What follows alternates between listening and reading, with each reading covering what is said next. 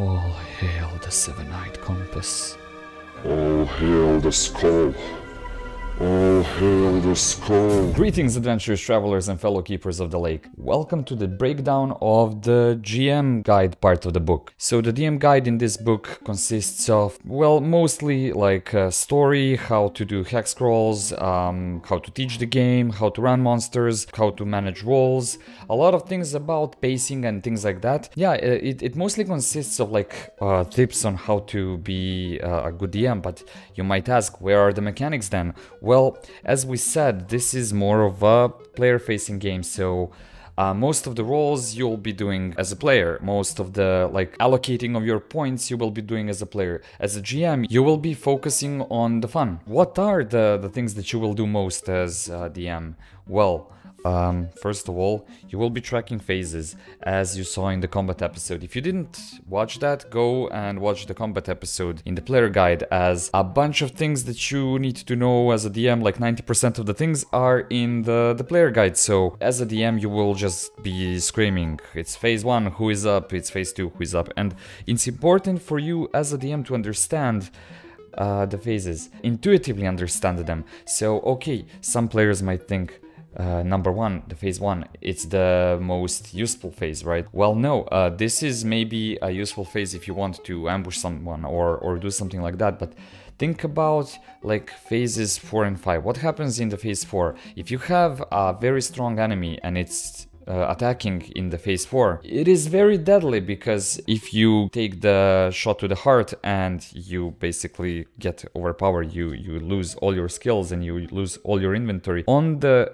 end of the 5th phase, your character will be permanently taken away by the Grim Reaper. So this phase 5 is where, for example, your healers would act. If someone falls, takes the shot to the heart, well, the healer can haste and maybe heal that person. So it's important to understand how choosing a phase for a monster is another way of managing difficulty without having huge stat blocks and like complicated mechanics. And the players, they will gamify this, they will understand the pattern, they will say, oh, this monster has a very screwed up attack on phase 4, so don't come near it on the phase 4. You as a DM should go and try like to run a couple of battles on your own, like against yourself solo, just to see how it flows and get the idea of which phase is good for what. Of course, players, they are known for forgetting when to roll their things, so you will be calling the defense rolls damage rolls, and also you will be the one who will assign attrition. Don't let them forget that they're losing something if they're hit by the enemy. Of course, where there is being hit by the enemy, there is also rest. You will be managing all the rests. Right, as a DM, that's not everything you will do. You will also be attacking everyone. So when I say attacking everyone, you want to be fierce. You want to be like pushing your players to the limits. That's what makes it fun. The danger in this game, the setting and the feeling of like needing to think outside of the box to solve the problem of survival, that's where this shines a lot. And that's why don't spare your players and embrace emergent storytelling. You'll be also calling for d20 rolls, and I've mentioned this in the first video where whenever you have a situation like, for example, 2 people are grappling, and I know you would say like for Pathfinder or D&D fans, well, you would roll like strength rolls. Not quite. Here you can just say it's kind of a situation of luck if the person you grappled is stronger than you. So just rolling 2 d20s and comparing them and taking the lower one. Why I'm bringing this up is because you as a DM, you need to know when to use this. Think about like removing the stats from your mental arsenal of like mechanics when you're thinking about this game, and think about when you're invoking pure luck and when that can be simulated with just 2 d20s. Also, you will be mixing up enemies a lot, like making the battlefield dynamic. For example, here you have like 3 minions which will die in like 1 hit. You have 3 ranged enemies and 2 heavy. What does it mean to be heavy? Well, basically you just like buff them up real hard, like give them a big attack value, or consider even adding additional attrition for this enemy, which will like really pump up the difficulty. And yeah, we're talking about difficulty, so whenever we are making rolls, you know how in D&D you can say like DC of 10 is something that anyone can do. The Sea of 15 is like more difficult, so you can either modify the DCs or you can modify the player roles. Well, here, if you think something is difficult, just decrease the value that they have to meet by 5. Of course, remind your players that they can remove this penalty with RP or like creative thinking, creative solutions. So, for example, you want to climb somewhere, you have a climb skill of like 6. Well, if it's a very steep climb and you don't have like anything to latch onto, you would be using the -5 rule. Listen to your players, listen how they are portraying their attacks, and make some of them deadly, which means basically they get an additional die to throw, which is amazing. It feels amazing when you as a player do something like jump from a roof with like daggers pointed towards your target at the ground and land on them. Something like that. It really makes the player feel powerful when they do that, and you as a DM reward them with making that attack deadly. Basically, you as a DM are bringing up the players, you're making them feel powerful, you're invoking fear into them. You are the creative force, the wind into their backs that will make them feel amazing during play. And on this note, I think I have it here. And this is also the book from the same author as Crown and Skull. But what I want to show you is the oath of the Dungeon Master. I will let the torrent flow, I will remember everything. I will build a world from their actions. I will be the architect, I will be the poet. I will be energetic, I will lift them up and vanish. I will be a beacon of camaraderie, I will be the terror to behold. An amazing thing. Consider reading the breakdown of this oath, as it basically covers all this. The next thing you as a DM will certainly need to do is think about suspense. So think about timer dies. You will see that the concept of timer dies shows a lot in anything that Runehammer makes, but I will not go into like using the triple T's and all that here. Please go and watch some of his videos. I will link some in the description, and also grab the Index Card RPG, one of the best and simplest GM guides out there, and it covers the mechanic of suspense. As a DM, you will be setting up encounters, and this book also contains setting up sessions and how the flow will go. I think it's more of a general TTRPG tips, so I wouldn't go into that here. I just thought that encounter setup has a couple of interesting things. Encounters are focused on narrative here, mostly on narrative, and they are designed to be super fast. So these are a couple of like things to keep in mind, not mechanical wise, but like tip wise. These are a couple of things to keep in mind when designing the encounter. The first thing, so let's imagine you have like a strange monster with one big eyeball, and this is you, and you have the cave. One of the concepts that Hankerin is talking about in the book is called the blast. So it blasts the cave, you fall down into the grotto, and now you have a different type of terrain, your environment has changed, encounter has shifted, maybe the being that you were fighting, the monster you were fighting exploded and died, so you fell into the cave and now a big crab is after you.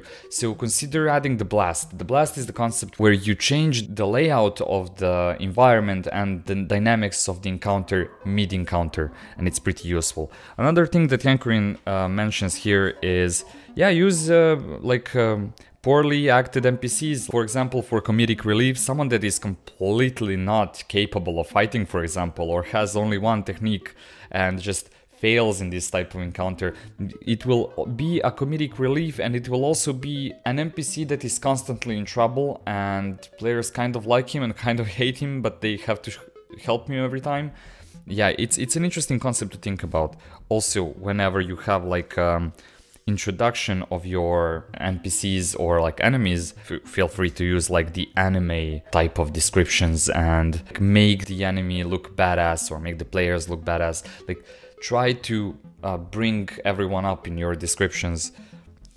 Also, yeah, the goo, stay out of the goo. This is a concept where you have the goo that you don't want to touch, and it basically represents the situations where your environment is dangerous. You have a bunch of interactive parts of the encounter, the environment. For example, you don't stand in the goo, but then each 1d6 rounds, the goo retracts, and then you have 1d6 rounds until it comes back. I've actually run a mechanic like that, and it was pretty fun. The players were constantly on the edge trying to like predict when the goo will come back so that they can move. Another thing that you should have in your DM arsenal is thinking about line of sight. I think line of sight is something that we as dungeon masters sometimes either overuse or underuse, and it's a very powerful thing. Whenever you design an encounter and whenever you're running the encounter, like think about the line of sight. Even if you're playing gridless, even if you're playing Theater of the Mind, and I say this because when you play with a grid, you're probably using the built-in line of sight rules. But I play gridless, for example, and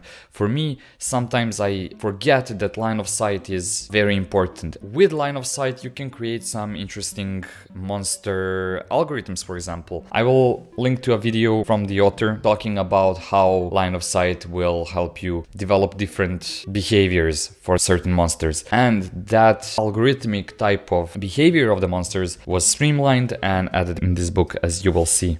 The next concept is to not be afraid to add a lot of monsters. Swarm! It's a big one, team!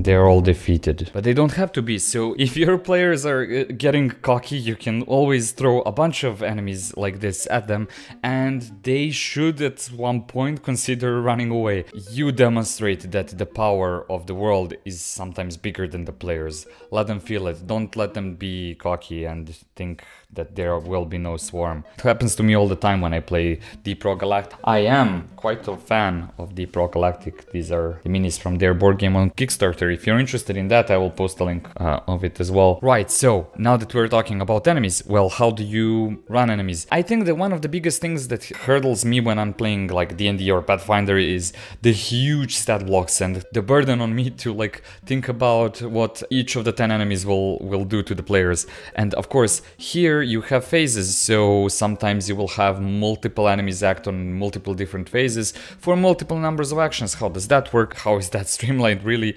Well, tactics. Each enemy has a tactic, up to 3 tactics per phase, so it's important to know that they're per phase because an enemy that acts on 2 phases and has 3 actions per phase, well, that's a bloody powerful enemy, don't you think? So the tactics basically work as such. You roll a d6. If you roll a 1, the enemy mostly does something that is either like displacing itself or someone, moving to a different place, healing, doing things like that. So it's more like of a passive type of action. If you roll 2 to 5, the enemy will probably attack someone, most likely the person that is closest. You can also roll to see who is being attacked, and if you roll 6 as it did here, well, that's most likely an area effect attack. And these are just like general descriptions. I will put the stat block examples somewhere around here so you can see how it looks, but these are the guidelines you would use if you want to create your own enemy, for example. There is a bunch of enemies in the bestiary as well inside this book. So let's get this out of the way. The enemies, they're not stupid, so they will always engage in combat. If they won't, like, you won't be rolling tactics if your enemies are like far away. You will engage the players first. Even if you roll a tactic that is, for example, stupid, you're attacking but you have no one to attack, you're the DM, just say that the monsters are engaging. And that's it, that's all you need to know. Like, the combat, it functions as you would imagine. The enemies have in their stat blocks the amount of attrition they deal. The players roll their defenses, and if they fail their defenses, you apply that attrition. So yeah, that's pretty much it. And you have these small stat blocks, which are amazing. So another concept from the book that I would just like to mention is that it kind of revolutionizes how you play dungeons with their mapless dungeon type of crawl. And it's all the hype. But I won't be talking about that because Paladin Pros has a great video about it, and I will link it in the description as well. And yeah, the last question is progression. Well, you would mostly manage progression through points and be very picky when and how you give points to the players. There is like some guidelines in the book, but not really. Mostly like give 3 to 4 points per session per player, I would say. You can, if you want to make it slower progression, you can make it even less than that. But if they are doing some great deeds, you would give more than that. And of course, one thing that I haven't mentioned in the player's guide is why this book is called Crown and Skull. It's not because this skull has a crown, but it's because there are 2 paths on which you can embark. It happens when you collect enough points. So I think it's around 50 points that you collected in-game, not at character creation. And then you choose one of the progression paths, the way of the crown or the way of the skull. And in terms of lore, you would see that a lot of people like inside the world have these rings which they wear with the crown or a skull, and it's not really alignment based. There is no alignment in this game, but it's not like alignment like the crown people are good, the skull people are bad, but the crown would still emphasize like some form of order, law, and the skull would be more like the lone wolf type of characters or the rogues. This is like the most surface level talk about this. You would see Hankerin say that these are more like life philosophies than alignments, and it's more tied to the lore, and I'm really like trying to not talk about lore here. I'm not skipping it because it's bad, it's actually very good, but I'm skipping it just not to spoil the whole book for you.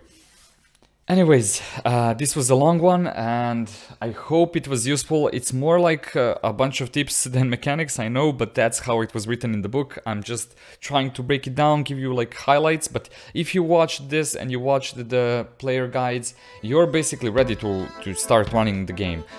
There is a Stormpoint Asylum dungeon here, that is a mapless dungeon. I've run it, I'm making a video that is talking about how that went, so some form of like session recap type of thing. And yeah, if you liked this video series and you think this was useful, please subscribe to this channel, because my dream is to have more than like 100 subscribers, and I'm so close. There will be a bunch of creative content on this channel, not only D&D, Crown and Skull, TTRPG stuff, but also like anything that is concerning art and creative thinking. It just happens that as of now I'm totally addicted to RPGs, so I'm talking about that, I guess. And as always, keep on going, keep on running, keep on being creative, play more D&D, and I will see you in the next one. Farewell, keepers.